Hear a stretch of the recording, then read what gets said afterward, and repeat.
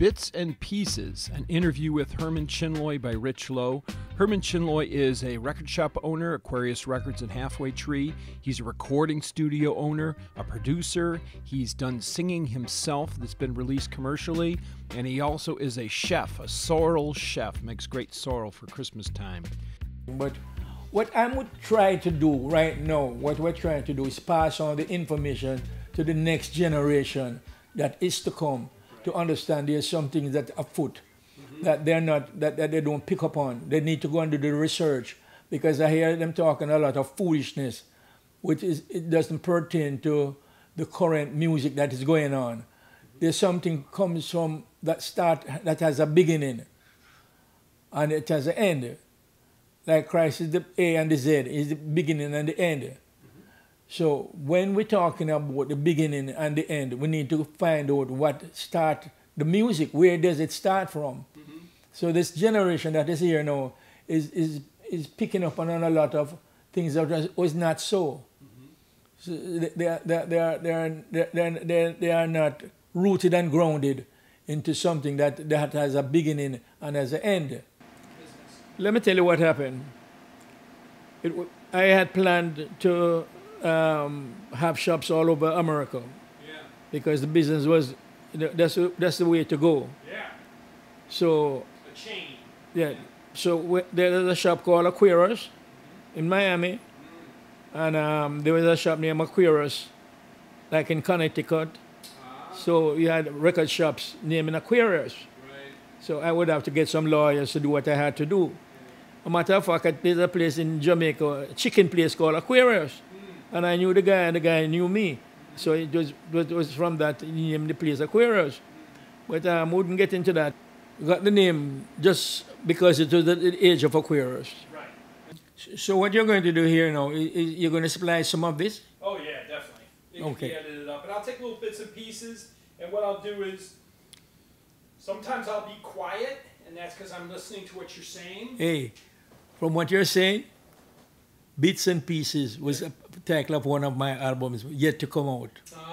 He was on Bits and Pieces. Bits and Pieces, pieces of American music, like the intro. So I would say Bits and Pieces. Interesting. Interesting. I just didn't get it out. Oh, wow. Wow. So that music that you didn't get out, that stayed at Aquarius Studio? Just some thoughts. A lot of thoughts in my head, which was not produced, like a lot of artists would have over the years. And then one day when they get the opportunity, they would eventually produce it. Let me give you another track from the Aquarius arsenal, Part of You. This is Aquarius Records with, I think you're on this, right? Could be me singing. Let's listen.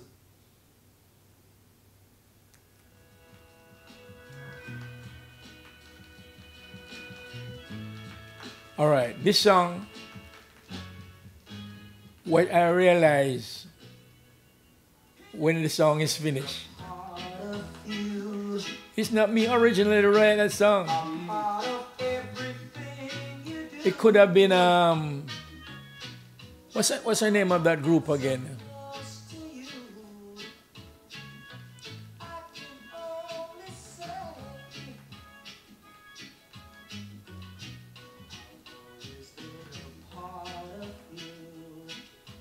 That's me singing.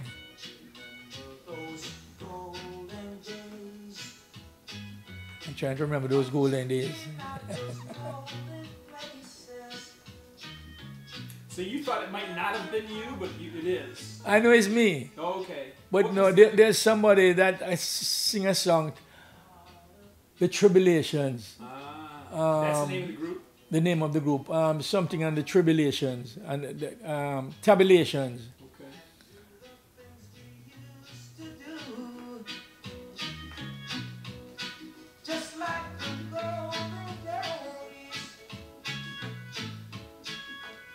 Now, were you singing in school? Where did you develop the singing style? 'Cause you got a nice voice. That's a really good voice. Well, the voice comes depending on the song. Because my expression is depending on the song I'm singing, that I can bring out these melodies. Now that I've gotten a little older, is the melodies seems different. I'm not as what you call. It's like the old wineskin and the new wineskin. Mm-hmm. You have to know about that's a biblical term as well. I did the Linval Thompson and the Sugar Mine at Aquarius. Okay. I just talking about feeling is right and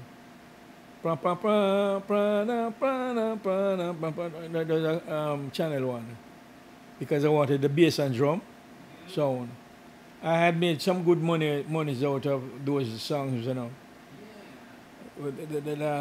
At the shop, selling the records at the shop. Yeah. I didn't sell them to Randy's, which was the next best place. Yeah. Just selling them out at the shop because I had an idea of exclusive, expensive, all the time. Exclusive, expensive. In that, what I was doing is not just a regular. I was whatever I was selling then, I would have it. I alone sell it, but it's exclusive. It's expensive. You got to pay for it. Yeah. So would that mean double, triple, quadruple the price? What would it be? I would double the price at one instance. Like, for instance, Nostalgia Transcend. That album, I sold album there for quite big money because it didn't have no label. And the people wanted those songs. The collectors knew those songs. The other people wouldn't know those songs. Only the collectors. So I would give it to like Meritones, Gemini, and the people from that dance would come and buy them because they know that songs. Know those songs. Aquarius Dub is the first dub album made in Jamaica. The first only dub album because I know the business and they're all telling lies that they're the first and second dub album. You're correct. You're first and the second and third.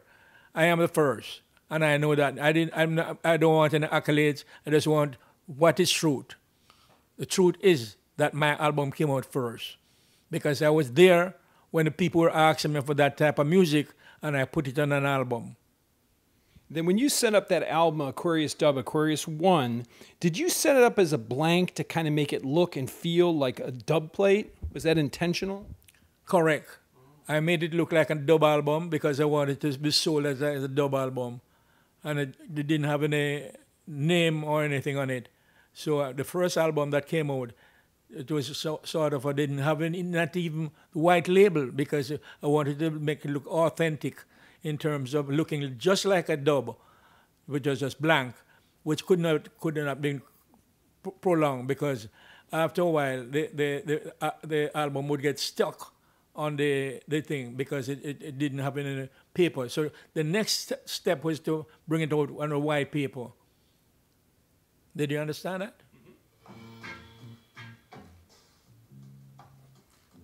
You know, that is Family Man from the Wailers.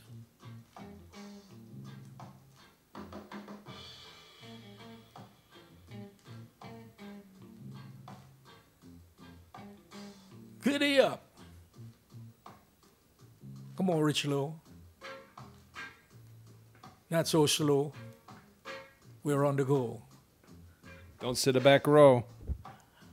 Let's flow like J-Lo. He is the brother of Lloyd Chin Loy, and the duo opened up Aquarius Recording Studio after Aquarius Records was opened in Halfway Tree. Herman Chin Loy goes back to the year 1965 when he first started working in a record shop on King Street, One Stop Records. And from there, he became one of the top record salesmen in Jamaica when he opened his own Aquarius record shop in Halfway Tree on Constant Spring Road. Aquarius Recording Studio on the second floor became a top recording studio and the first 24-track studio in Jamaica. Herman coined the name Augustus Pablo for the great Horace Swaby. And he produced some of the greatest artists of all time coming out of Jamaica: Bunny Wailer, Barrington Levy, Dennis Brown, Ernest Wilson, Ken Booth, Augustus Pablo, Little Roy, the Hippie Boys, the Now Generation Band. In this conversation with the great Herman Chin Loy, we cover a range of topics. Sit back and relax for this lesson in Jamaican music history. For more good information, check us out on the internet at reggaejamaicaway.com. And we also want to thank Olive, Ruth, Father Bunny, and Janelle for their assistance in this project.